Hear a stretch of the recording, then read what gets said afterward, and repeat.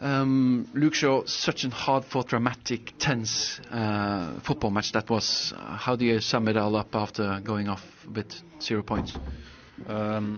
Yeah, really hard to take. I think losing a game is hard to take, but conceding in the last minute is obviously very disappointing. The dressing room's obviously extremely flat, disappointed. But we have to brush ourselves down and go again. There's a big game on Wednesday, and we need to be fully prepared for that. Tough place to go, obviously, but you managed. It seems like your tactics were spot on. You were denying Arsenal to create a lot for bigger parts of the match. What's happened in the end? Yeah, I don't know. I think maybe second half we were a bit more passive. I think maybe we were far too easy to play through.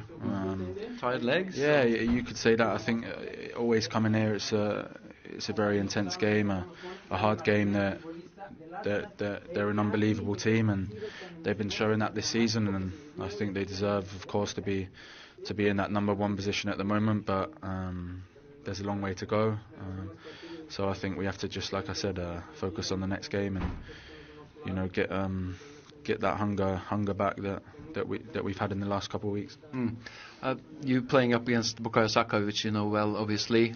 You seem to be able to deny crosses, deny shots for most of the time, and then that one fantastic shot went into the corner. How do you see that match against Saka tonight?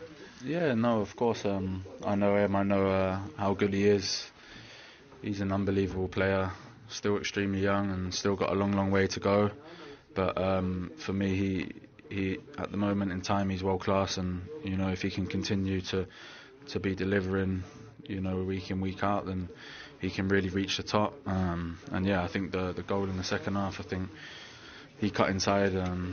Inside, I couldn't get over him, and he went past Christian, and obviously it was a great strike, and I think it's just obviously one of them hard to take with the way the game went, and I think that kind of turned the game on its head when they sort of got more control of the game.